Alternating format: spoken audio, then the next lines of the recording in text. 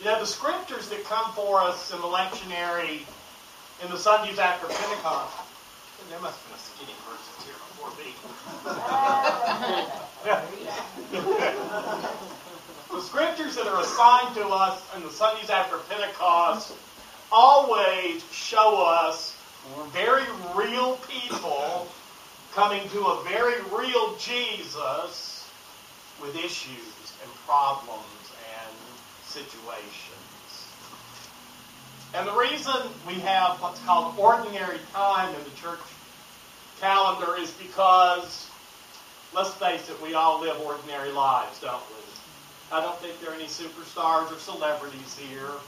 No one's looking for anybody's autograph as we walk out of here. So, ordinary time is all about trying to figure out how our ordinary lives are touched by the Word of God. And so there are very important lessons that we get in navigating this world with our lives from the Sundays that follow Pentecost. Now last week, you may remember, if you were here, that we talked about a sinful woman who gathered every ounce of courage that she had to walk into a Pharisee's house and kneel at Jesus' feet and wash his feet with her tears, dry them with her hair, and then anoint his feet with the most precious and expensive perfume of the day. And the story asks us, are you Simon the Pharisee saying, who is this that has no place here? Or are you Jesus saying, back off, Simon. She has done more for me in her act of love than you have done in your feast of much. Well, today's story also comes from Luke. Luke, the wonderful storyteller. But Luke gives us a story today that most of us are very familiar with. The 8th chapter of Luke actually could be a whole sermon series. As a matter of fact, when I looked at the next few Sundays coming up, I was looking to see if the lectionary was going to follow Luke 8 all the way through for the next few Sundays, and unfortunately it doesn't. They've selected this one portion out of the chapter because it is a sermon series, trust me. But it's all about the authority of Jesus. Real authority. Now the verses that came before our lectionary passage for today, Jesus has said to his disciples, okay, let's get in the boat and go to the other side of the lake. And while they're out in the middle of the lake, the great storm comes up. And Jesus is sleeping in the bottom of the boat. And all the disciples are terrified. Their lives are going to be lost. They're worried when they have Jesus with them. They haven't learned much yet, have they? So Jesus wakes up and he calms the storm simply with his voice. And we see that Jesus has full control and authority over the natural world. And then the stories that come after today's passage show us that Jesus has true authority over hopelessness and despair when we read the story of the woman who had the issue of blood. And she says, if I can just touch the hem of his garment, I will be fine. And so she made her way through the crowd and did just that. And simply by touching the hem of his cloak, she was cured of all the things that no doctor could fix. And right after that, we read the story of Jairus' daughter who had died. And Jesus raises her from the dead, proving to us once again that he has authority over death. So there's some real authority coming at us in chapter 8. And in our passage today, we find that Jesus has authority over misery and isolation. Now, I want to tell you that a lesson is only words on a page unless we're willing to do something with it. Unless it applies to our life, it is simply a fun story. So, I invite you to think with me when we get into reading the scripture this morning about how it applies to your life. Because in every lesson that Jesus teaches us, we are seeing the character of God, and we're seeing how God feels about His people, and how the glory of God is revealed to us through the acts of His Son, Jesus Christ. Today's portion from Luke 8 shows us very clearly, in my opinion at least, as many times as I've read it and heard it, it shows to me that God is not blind to the evils of isolation, and God is not blind to the exclusion of His children from the communities that they belong in. Jesus does not turn His back on those in need, and He offers instruction to those who act out of fear instead of love. So if you would like to follow along with me this morning, I do invite you to turn to the 8th chapter of Luke, and we'll begin reading this morning with the 26th verse. And I invite you to hear the Word of God. They sailed to the region of the Gerasenes, which is across the lake from Galilee. When Jesus stepped ashore, He was met by a demon-possessed man from the town. For a long time, this man had not worn clothes, nor had he lived in a house, but he had lived in the tombs. When he saw Jesus, he cried out and he fell at His feet, shouting at the top of his voice, "What do you want with me, Jesus, Son of the Most High God? I beg you, don't torture me." For Jesus had commanded the impure spirit to come out of the man.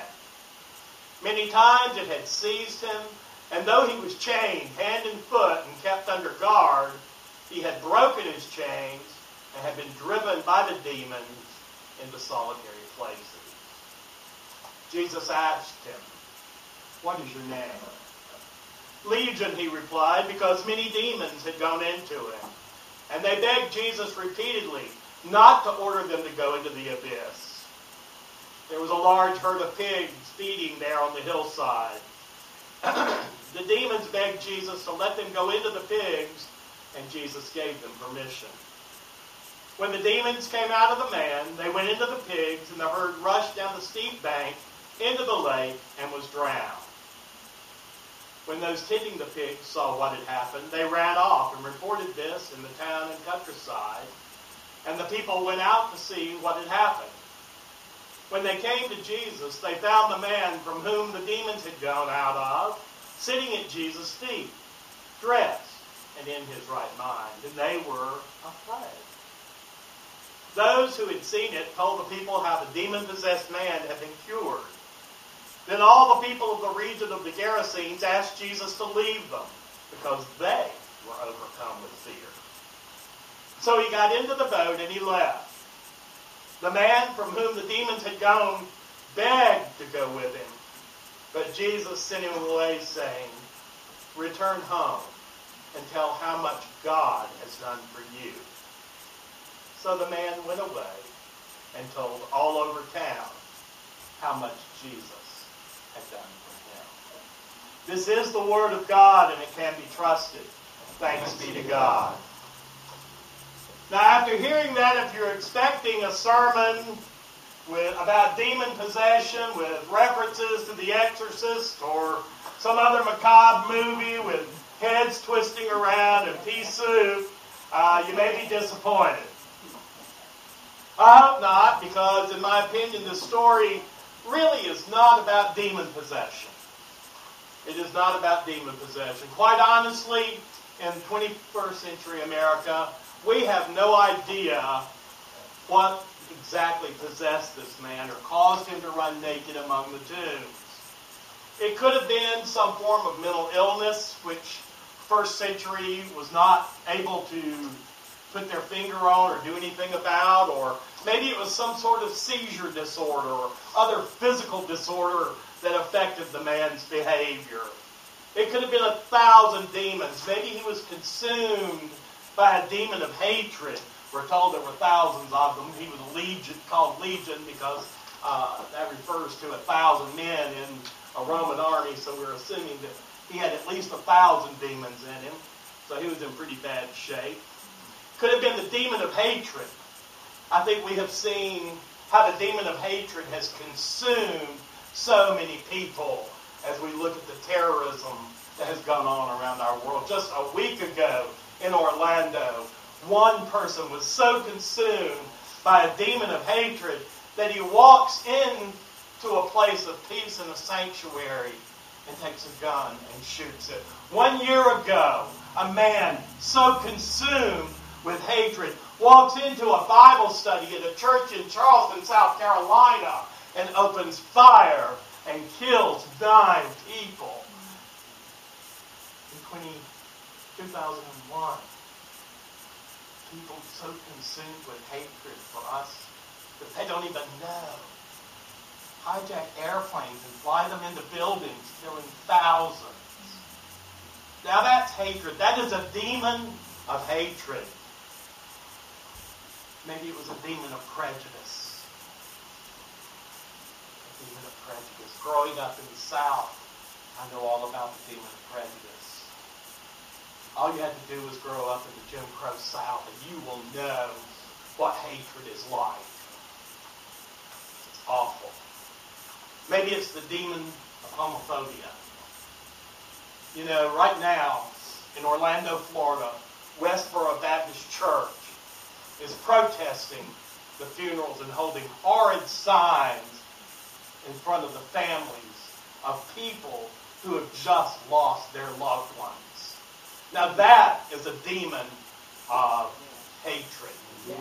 That is a demon of homophobia.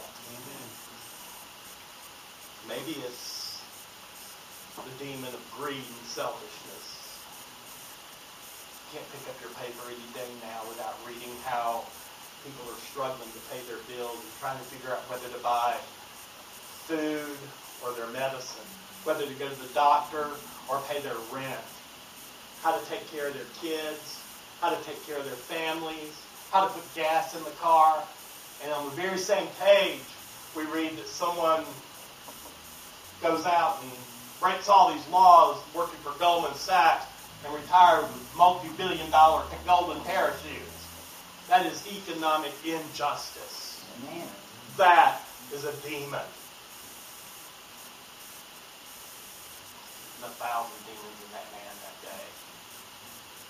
But that's not what's really important. What's important to us right now is that we realize that Jesus has the authority over everything that afflicts us and affects us. What we see in today's reading is another human being haunted by real pain, real separation, real isolation, and that Jesus has the swift authority to take care of it. Whether the demons that haunted this man were from his own making.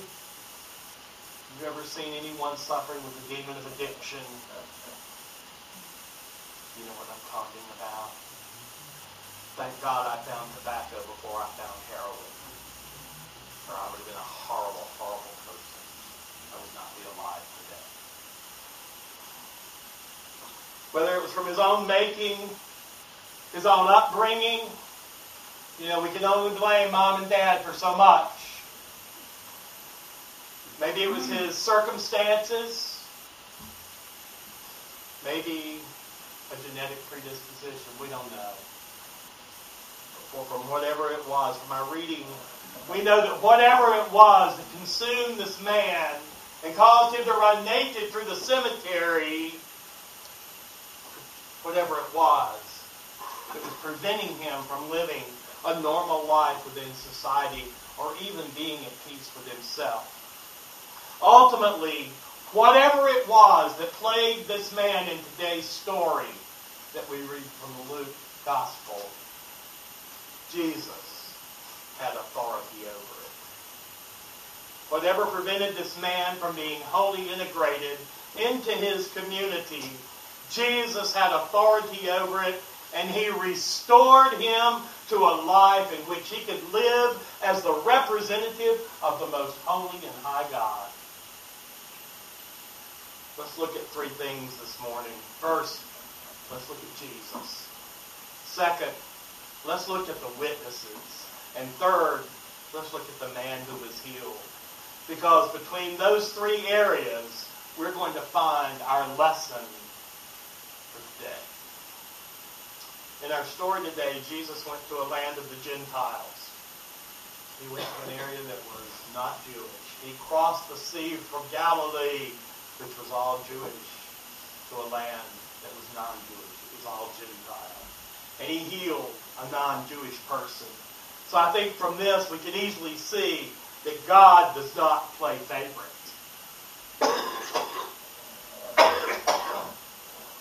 Jesus did not discriminate between Jew and Gentile, male and female, slave or free. He did not discriminate against any boundary set up by humanity to alienate and separate and isolate. Jesus walks among all social classes without regard to race, nationality, religion, or orientation. Because instead of building walls, Jesus spent his entire ministry breaking down the barriers that other people had spent their lives building up. As Paul said in our New Testament lesson from Galatians 3 today, for all are one in Christ Jesus. And while our world that we live in uses every possible means to separate and segregate, Jesus Christ stands with his arms open wide, inviting everyone who is tired and weary to come into those warm and loving arms for rest. While everybody else is saying, the door is closed, the living water of Jesus is available to everyone. And my friends, it all comes from one fountain. So what about the witnesses? The witnesses, people who saw what happened that day. What was their reaction to the miracle? They were afraid. They were filled with fear. And they ran. They ran in fear because they wanted to tell everybody else what they were afraid of. And we all know what happens when we speak fear to a group, don't we? There's this mob mentality that takes over because somehow we find safety in a group of people who are just as afraid of the same thing that we are. These churches that won't open their doors to people, why they got them closed? Because they're afraid. And if they keep talking about it long enough, they'll convince everybody in that church to be afraid of the same things they're afraid of. My God, there might be a gay person worshiping next to me. How crazy is that?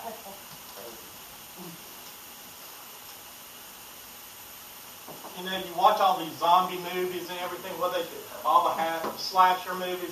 I know Petey knows that. He loves the horror movies. But they all get into a group. And so they can all be scared together. Because you know, when you get separated, you get killed. But this mob mentality takes over. And everybody can be scared together. We also know that humanity is at its worst when we're afraid. We are at our worst when we're afraid. When we follow fear instead of faith, what we are doing is following Satan instead of God. Satan is the author of chaos and fear. Jesus Christ is not. You know, over 600 times in Scripture, we are admonished as followers of Jesus Christ and as believers in God on high not to be afraid. I believe it's 603 times in Scripture. In some shape, form, or fashion, they say, fear not, do not be afraid. Do not be afraid. Because God knows the direction that fear will take his people in. Oftentimes, it's over the cliff with the demon-possessed herd of pigs. Fear leads us into a life of misery. It leads us into a life of anxiety and sorrow, which is all the opposite of what Jesus Christ came to bring us. The witnesses to today's miracles were so frightened, even the ones who didn't see it and only heard about it and came back, said, "Get in your boat and go. Get away from us. We're afraid of you. We heard what you did and we're afraid of you. Get in that boat and go back over to Galilee." As radical and loving as Jesus is, I often wonder if he would frighten today's churches if he came into them today. If they would send him away, if they would say, "You are just too radical for us, Jesus. You got to go. Get in your boat and go." I think there's some churches that have already done that. We want to be Christian, but we don't want to follow Christ. Finally, let's look at the man that was healed by Jesus. When all those looky-loos came from town, you know what looky-loos are. People come look at their house, they have no intention of buying it. Looky-loos. Those looky-loos came from town, they heard what was going on. They heard that Jesus had taken care of this guy, and they didn't believe it. Because this guy was pretty popular in town. So popular that he broke all his chains, and he was a menace. So when they heard that he would change, he was different, we got to run out and see. So they ran out and they saw this man. And when they came from town running, what'd they see? What'd they find? Not the crazy man running around naked. They found a man that was restored and whole, sitting at the feet of Jesus, listening and learning. In Jesus' day, the teacher always sat in a chair on the rock, and the rabbi's followers always sat around him at his feet. It was a symbol of loyalty. It was a symbol of devotion to the teacher and what he was teaching. And that they followed him. You sat at the feet of the rabbi that you followed. That man who had a legion of demons removed from him, got dressed and he shaved and he washed his hair and he was all presentable and nice, and he was sitting at the feet of Jesus because he responded in faith, not in fear. He was happy, he was liberated, and he wanted to hear what Jesus had to say to him. And so he went to Jesus. He sat at his feet and he says, "Tell me, Jesus. Tell me what I need to do. Tell me where I need to go. Let me follow you. Let me go wherever it is you're going." He was so excited in his newfound freedom that he wanted to leave and go in the boat with Jesus. But Jesus says, "No, you stay. You stay right here because I need you to go back and tell everybody here what God has done for you. I want you to tell everybody what God has done for you."